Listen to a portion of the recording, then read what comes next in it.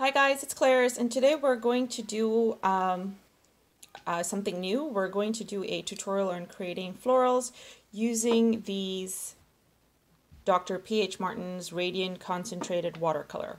I purchased 4 of them. I have the violet, the cherry red, lemon, and turquoise blue. We might not be using them all, but I will let you know as I kind of go along. I am leaning more towards using a blend of the violet, the turk blue, and the red. But again, let me just see where the flow takes us and we will go from there. So for brushes, we are going to be using the number 8, the number 4, and the number 1. And for the florals today, we're going to be doing something super simple and light, just to kind of give you an intro to these, how to use these colors. So yes, let's begin. I'm just going to keep my brushes to the side. And so the first thing we're going to do is I'm just going to take a pencil and very lightly draw on a faint skeleton of what and where we're going to have these florals happening. So I'm just going to move this palette a little bit and let's make it happen something like this. Oops. Just a very light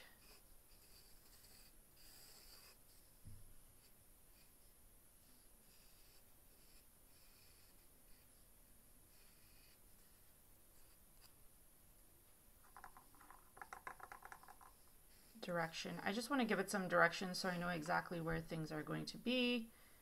And yeah, so I'm just literally drawing these lines to kind of give me an idea of where I want my florals to be. I'll probably have a couple of small ones here and some big ones here and here most likely, and yeah, and then maybe just a couple of tiny ones over here. Not a massively big deal. Yeah, so very, very rough drawing, like I said. Okay, and so to begin with, what we will do is, mind you, while we are using these radiant colors, it will also, I'll also be using some of my regular colors to offset it because these are really bright. So yes, so we will start off by mixing some on here because that is actually, it makes the intensity of the colors a lot less on the paper when you kind of put it down. At least that's what I found. So I'm going to take some of my red and I'll add a drop of it. I'll actually add 2 drops of it. Let me just put this here so you can see. I'm going to add a drop of it right there, and then I'll add another drop here. Oops, that's more than a drop. And then I'll add 3 drops actually, because I might want to add might want to try mixing it with the blue as well. So I'll leave the red, the intense red, because these are double drops here, as the plain color. So if I need to use plain red, I'll use that one. For the 1 each, I'll mix 1 purple with it. There we go. They look really dark. You can't really tell the difference. I hope I remember this. And then the other one, I want to mix some of the blue, although I could mix some of the yellow and I might get some really nice orange happening, but let's try the blue and keep it with that purple indigo kind of feel happening. And then the next thing I'm going to do is I'm going to lay my water down first. So for this I will use, so I'm going to do my big blooms first. So I'm going to use my number 8 Princeton Neptune. And I'm just getting some water from my water tub, whatever you want to call it. I have it right here on the side. I'm not going to try getting it into the screen. Let's just keep the screen nice and clean. And I am going to start off by doing some really basic floral petals. Now you might not be able to see this because it's just water on my brush, and I'm just laying down the color by drawing on these little petals here. And I want these petals to intersect and touch each other, because when I add the water, it's going to flare up in every direction. So I'm going to have them touching. So I'm literally just drawing leaves or painting leaves with the water that I have here, and trying to make them as flowy as possible with a good intensity of water happening, so that when I add the color, it'll give me a nice flare.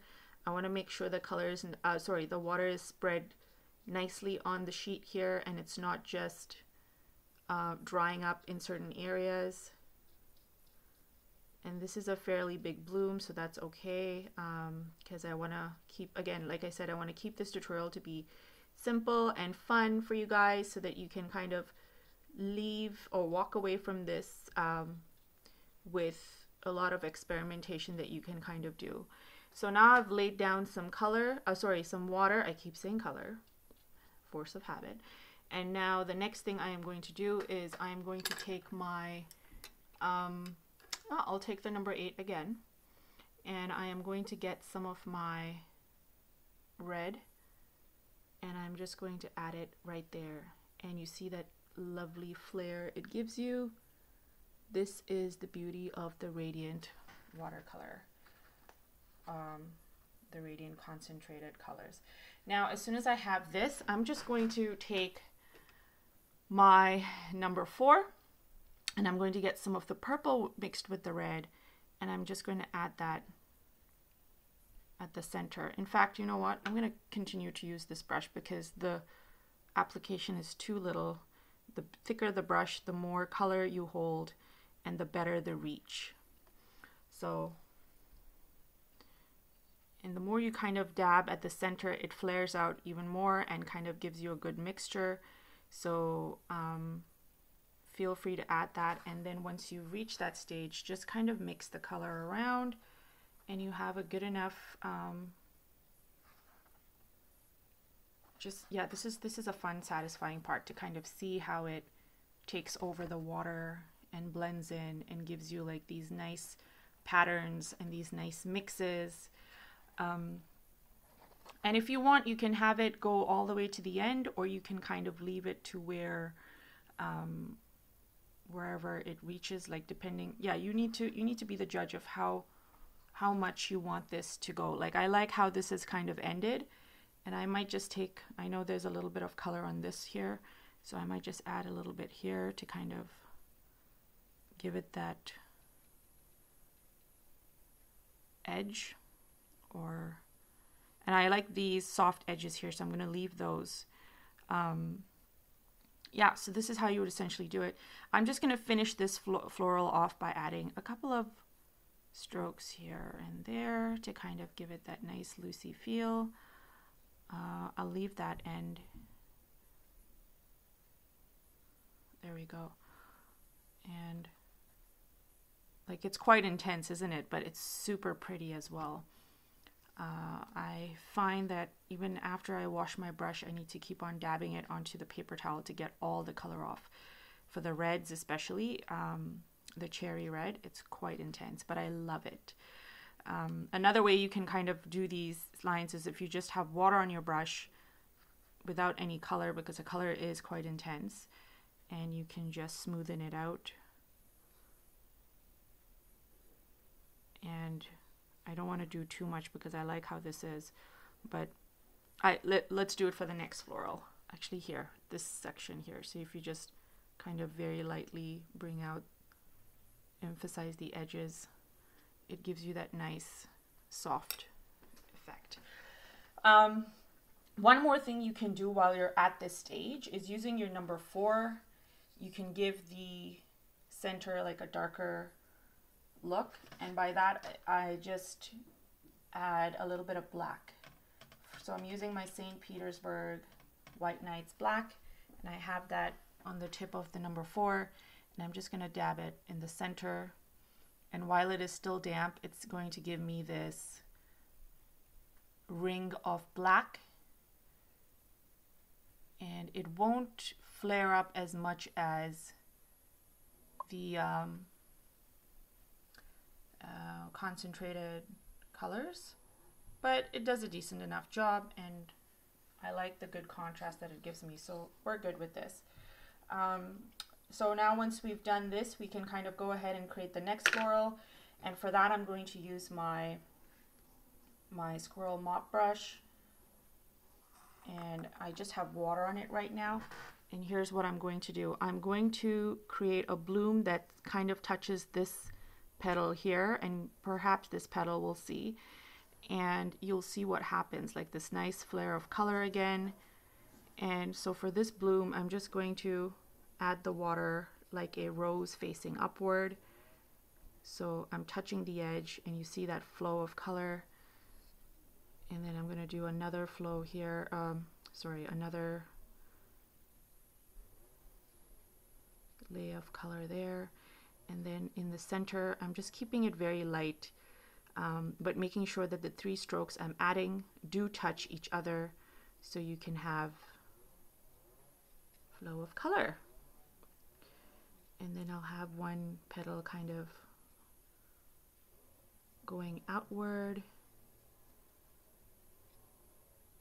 And yep, so once I have these done, I'm going to go ahead and take the blue and the purple, the blue and the pink that I've mixed, and I'll use this brush, and I'm going to flare that in here, and here, and here, and just have it flare out. So for this, I'm going to again do my little swooshy thing by just rotating the sheet. And it looks like maybe the blue and the pink didn't quite mix as well, because I'm seeing more of the blue than the pink. So I'm just going to make sure I mix it properly before I go ahead and dab a little bit more. So I'm just going to dab that, and I'll just add some at the top as well, just to give it a little bit of help with where it's flowing. And then I'm adding some more here, and then I'll just add some at the tip. So again, you want this to be flowing nicely, so just help it a bit if you can,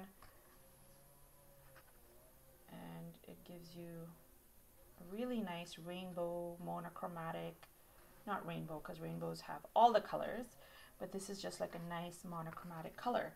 And like I mentioned previously, just get one of the brushes, and with just water on it, we're just going to add a couple of strokes of plain water, and this will help the colors move a bit more.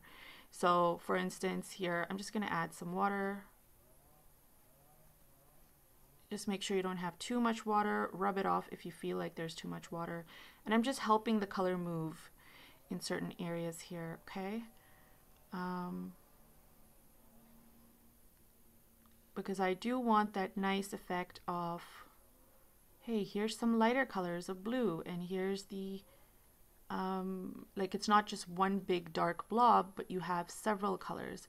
And I'm just adding a couple of strokes at the top to indicate areas of the flower that might be, petals of the floral that might be on the background as opposed to the foreground. And again, these are nice and light, and you can just help them move a little bit. Add your little dots to kind of indicate that these are loose.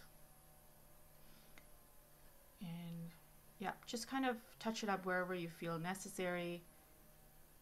And then once you're finished doing all of that, you can just let it go. All right, so I just need to be able to let it go right now, because seriously, can't overwork this, but have such an issue when it comes to like making colors move. It's so mesmerizing. All right, so there's the other floral that we did, and now we can actually do, let's do one more, 3, and then we'll do some tiny ones at the top, because I'm really liking how all of this is kind of flowing. So we have the blends happening here, and then we can just do like some of the pinky ones. Pinky ones, by pinky ones I mean just the one with the cherry red. That is what I am meaning. So let me just wash my brush, and then we'll keep that ready. I'm going to use my Squirrel Mop brush to apply the rest of the color for, sorry, the water for this next floral. And so for this floral, I think let's just make it something really basic, like maybe like a tulip or something. I'm just trying to think. Actually, no, instead of a tulip, let's do like one of those really spiny florals. And it's what I kind of demoed in my first series, or my demo video for these florals. And I'm just literally, what I'm doing is I'm creating lines that kind of go towards the center, forming almost like in a star-like fashion. And I'll have some of them touching, maybe some of them not touching. And I just want to do it sporadically. So just using water, you're bringing all of these lines together. You can have some of them intersecting with the blue ones here, and that's okay. And some with the pink, but the pink's mainly dried up already, so not a big deal if it is. It's fine. We're just experimenting. This is just to kind of get you acquainted with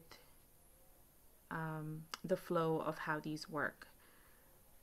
All right, so I've done quite a bit of blobs here. So let's water blobs or paint strokes.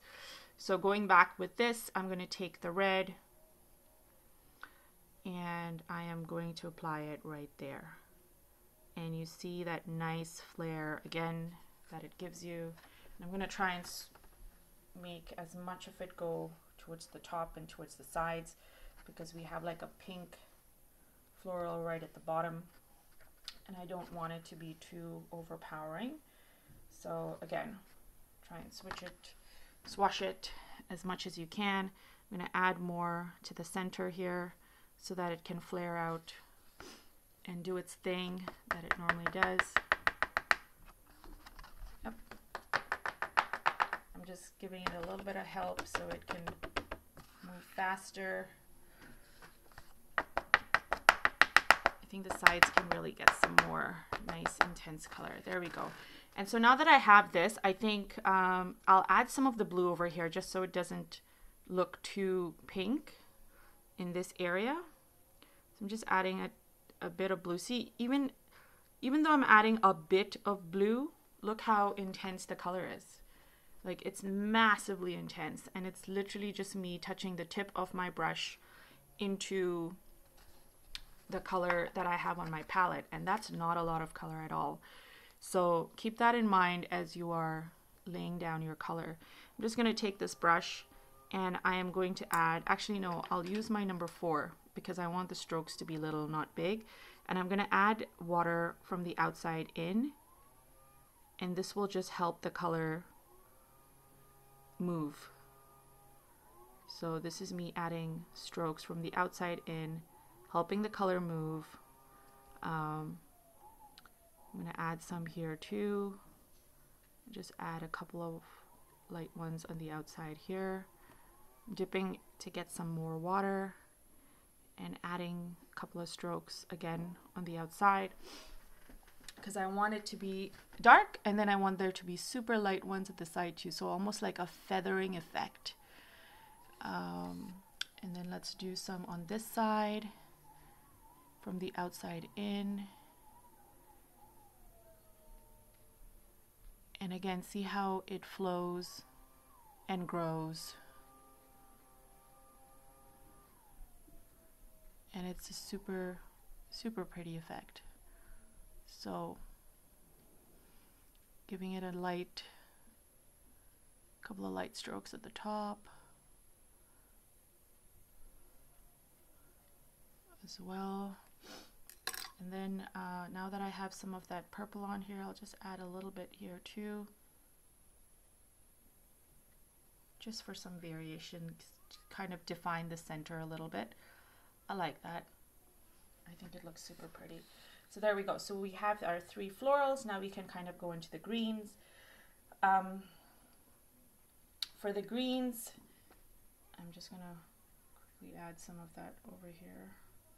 So for the greens, I am going to be using my green from whatchamacallit, the St. Petersburg, and it is the green. It's called green, and it's a nice dark forest green. So for this, I'll start off with using my number 4, and I'm going to mix that green with a little bit of the umber, and I'm going to try and get it to be as light as I can, but let's see what happens,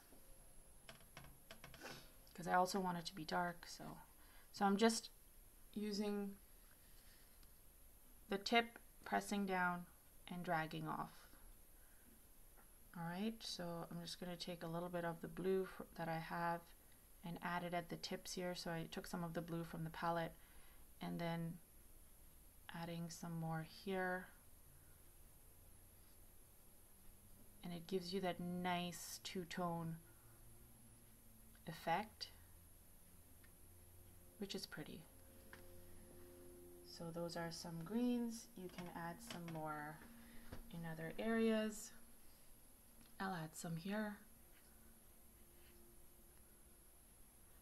And then I'm just going to add like a trail.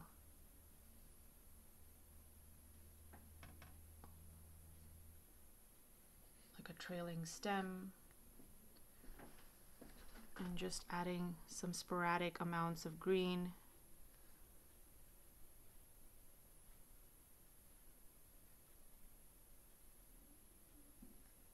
Yeah, and just kind of keep going.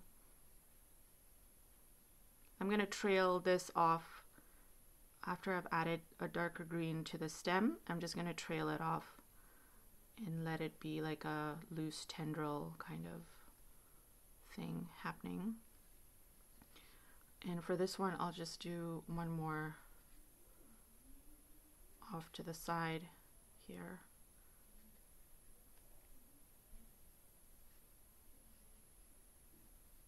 And leave that.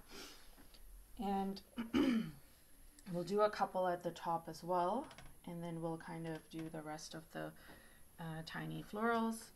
And then we have like this really nice first tutorial on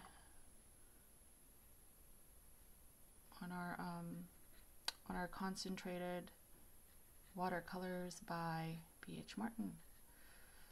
So there we go. I'm just doing some lighter ones. Lighter in the sense in size, not color. And I'll do a couple of that protruding over here as well. So you can swatch from out in or in out. They both work and give you different results. So that's from in out. Here's from out in, and you can see that the shapes are slightly different. If you want more jagged shapes, you go from the in out, and then that's how you kind of trail off with the tip of your brush.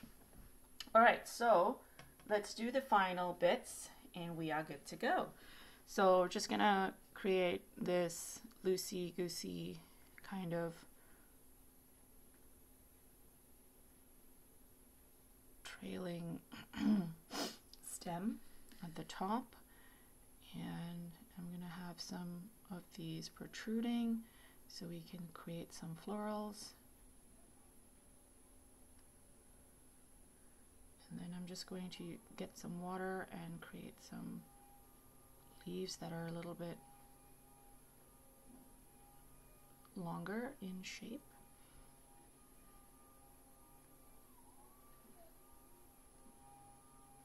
And using water on my brush, I want to try and make them lighter, so I'm just trying to get them lighter. It's working, maybe not. Let's see.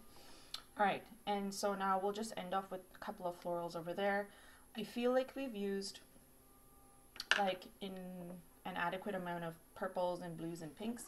I'm gonna add some of the yellow to the pink that I have, or the red that I have in the center. I'm just going to mix the yellow because it looks like there's a ton of it at the bottom. So yeah. All right, so I'm just going to get one drop of yellow and add it there and shut it off quickly. And let's lay the color. I'm going to use the number 4 for these because these will be tiny.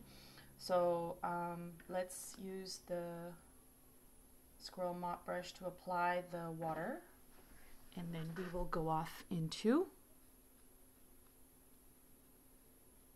the rest of it. So I've just applied like 3 strokes, and I'm getting some of this color, and I'm going to add it right there. And there we go. Just help it swish around, and it is so pretty. I love it. I love these colors. Let me know in the comments what you guys think of these. I'm going to add some more here. Literally just a couple of strokes and you're good to go, because these are just like filler flowers, tiny ones. Oh, some got into the leaf. That's okay. If you don't want it to get onto the leaf, you can just, oops, that's a lot of color on there. Just take a brush that you have not been using and just swipe it away. But see how intense it is? Even as I'm swiping away, the color has stuck.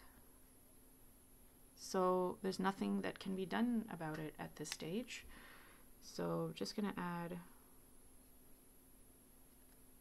some trailing ones off here. And I don't want them to be too intense, so I'm just apply the color and leave it that way. And I'll just do one here as well. But I'm gonna add it.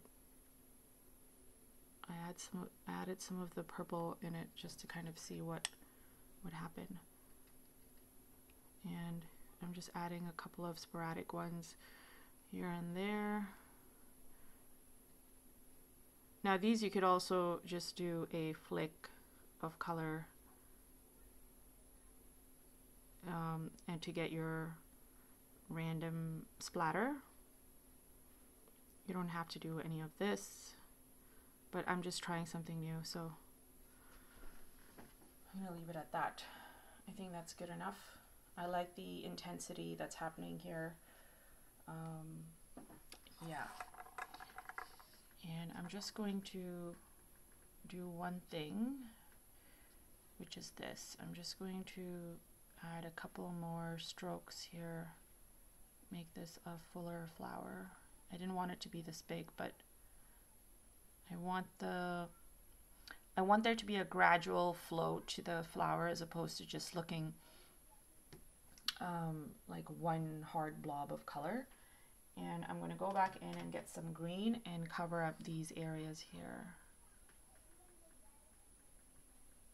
Quick fix.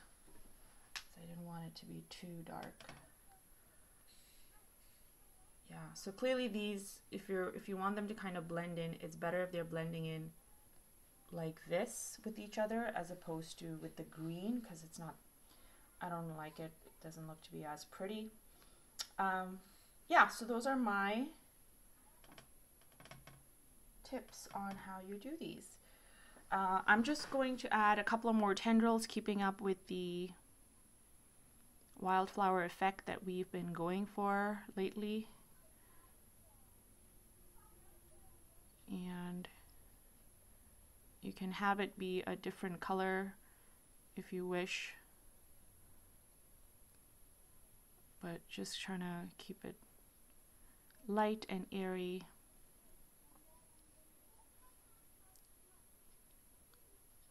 And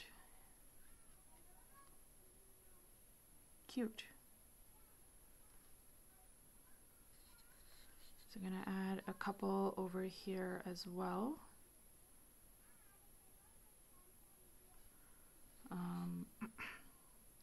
Just a small one here. But yeah, you use your discretion and decide if you want to stop, if you want to add some more, if you want to continue having these all over. It is entirely up to you. I just showed you how to use these colors, and you can kind of take this and do something that you want to, like a composition that suits you. So please do try it, make it your own. Yeah, and have fun with it, because these are fun and they are definitely relaxing to work with. And as you can see, even as I'm talking, I'm trying to I can't get my hand off the sheet because now I feel like I can do it all over. So yeah, so this is what we've ended up with. I feel like if we got more of a coral color here, it would have been nicer at the top, but that's okay. I mean, it's all about mixing and learning how to mix these colors as well. And this is good enough for me. So anyways, thanks so much guys for watching. I hope you guys enjoyed this tutorial.